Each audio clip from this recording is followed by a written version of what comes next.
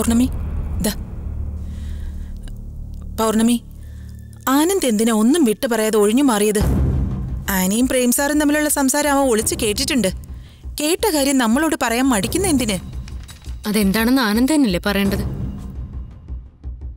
നമ്മളോട് പറയാൻ പാടില്ലാത്ത എന്തോ കാര്യമാണ്. നിന്റെ മുഖത്ത് നോക്കി പറയാൻ കഴിയില്ലെന്നല്ലേ അവൻ പറഞ്ഞത്. അപ്പോ നിനക്കെതിരായ എന്തോ ഗൂഢാലോചന ആയിരിക്കുമല്ലോ. ആനന്ദ് ഒന്നും പറഞ്ഞില്ലെങ്കിലും ആനയും പ്രേം സാറും തമ്മിൽ എന്ത് സംസാരമാണ് നടന്നെന്ന് എനിക്ക് ഊഹിക്കാൻ കഴിയും. നിനക്കെന്തെങ്കിലും ക്ലൂ കിട്ടിയോ? അതെന്താണെന്ന് പറയാൻ ആനന്ദിന്റെ ആവശ്യമില്ല. പ്രേം സാർ തന്നെ വരും. ആനി വന്നുപോയ ശേഷം എന്താണ് അവർ തമ്മിൽ നടന്നതെന്ന് എന്നെ പറഞ്ഞ് വിശ്വസിപ്പിക്കാൻ പ്രേം സാർ ഉറപ്പായിട്ടും വരും. ഇങ്ങനെയുള്ള കാര്യങ്ങൾ പ്രേം സാർ നിന്നോട് വന്ന് പറയുമെന്ന് എനിക്ക് വിശ്വാസമില്ല. എന്തായാലും അത് വളരെ സീരിയസ് ആയ എന്തോ കാര്യമാണ്. അതുകൊണ്ട് ആനന്ദ് പറയാതെ ഒഴിഞ്ഞു മാറിയത്. എന്നാൽ എനിക്ക് വിശ്വാസമുണ്ട്. ആനി വന്നത് എന്തിനാണെന്ന് പ്രേം സാർ എന്നോട് പറയും ദീപേ. സാറിന് പറയാതിരിക്കാനാവില്ല. നമുക്ക് കാണാം.